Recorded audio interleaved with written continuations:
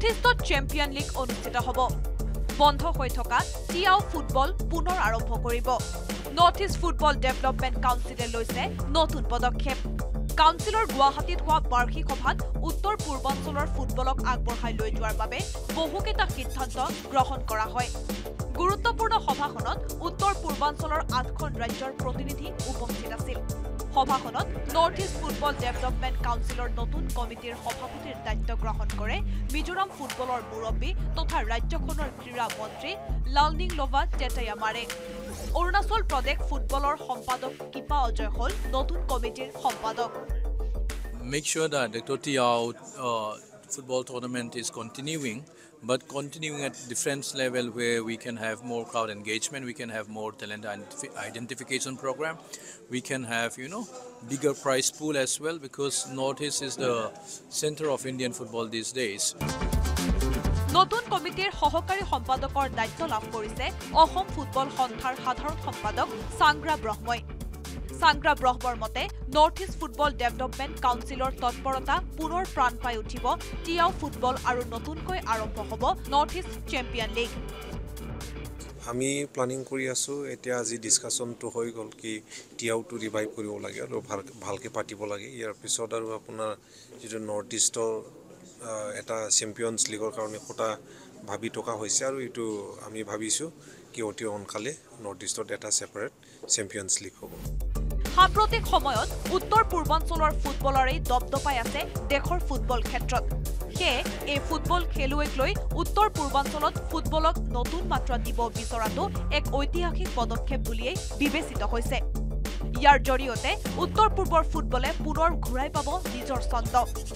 গুৱাহাটীৰ পৰা বিপুল বৰ্মনৰ report, news 18 Assam north east.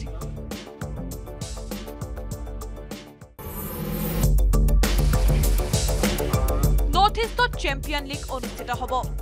বন্ধ হৈ থকা টিআও ফুটবল পুনৰ আৰম্ভ কৰিব।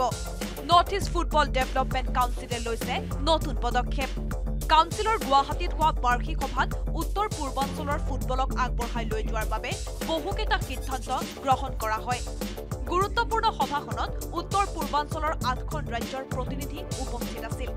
সভাখনত নৰ্থইষ্ট ফুটবল ডেভেলপমেণ্ট কাউন্সিলৰ নতুন কমিটিৰ সভাপতিৰ দায়িত্ব গ্ৰহণ কৰে মিজোৰাম ফুটবলৰ মুৰব্বী তথা ৰাজ্যখনৰ ক্ৰীড়া মন্ত্ৰী লালনিংলোভা টেটেয়ামাৰে। অৰুণাচল প্ৰদেশ ফুটবলৰ সম্পাদক কিপা অজয় হল নতুন কমিটিৰ সম্পাদক।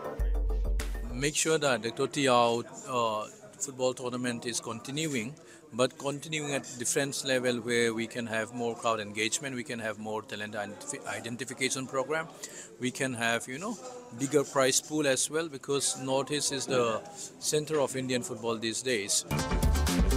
নতুন কমিটিৰ সহকাৰী সম্পাদকৰ দায়িত্ব লাভ কৰিছে অসম ফুটবল সন্থাৰ সাধাৰণ সম্পাদক সাংগ্ৰা ব্ৰহ্মই। সাংগ্ৰা ব্ৰহ্মৰ মতে নৰ্থইষ্ট ফুটবল ডেভেলপমেণ্ট কাউন্সিলৰ তৎপৰতা পুনৰ প্ৰাণ পাই উঠিব টিআও ফুটবল আৰু নতুনকৈ আৰম্ভ হ'ব নৰ্থইষ্ট চেম্পিয়ন লীগ। আমি প্লানিং কৰি আছো এতিয়া আজি ডিসকাশনটো হৈ গল কি টিআওটো ৰিভাইভ কৰিব লাগে আৰু ভালকে পাতিব লাগে। ইয়াৰ পিছত আৰু আপোনাৰ যেটো নৰ্থ ইষ্টৰ এটা চেম্পিয়নছ লীগৰ কাৰণে কোটা ভাবি টকা হৈছে আৰু এটো আমি ভাবিছো কি অতি অনকালে নৰ্থ ইষ্টত এটা সেপাৰেট চেম্পিয়নছ লীগ হ'ব। সাম্প্ৰতিক সময়ত উত্তৰ পূৰ্বাঞ্চলৰ ফুটবলৰে দপদপাই আছে দেশৰ ফুটবল ক্ষেত্ৰত। হে এই ফুটবল খেলুৱৈক লৈ উত্তৰ পূৰ্বাঞ্চলত ফুটবলক নতুন মাত্ৰা দিব বিচৰাটো এক ঐতিহাসিক পদক্ষেপ বুলিয়েই বিবেচিত হৈছে। ইয়াৰ জৰিয়তে উত্তৰ পূৰ্বৰ ফুটবলে পুনৰ ঘূৰাই পাব নিজৰ ছন্দ। গুৱাহাটীৰ পৰা বিপুল বৰ্মনৰ report, news 18 Assam north east.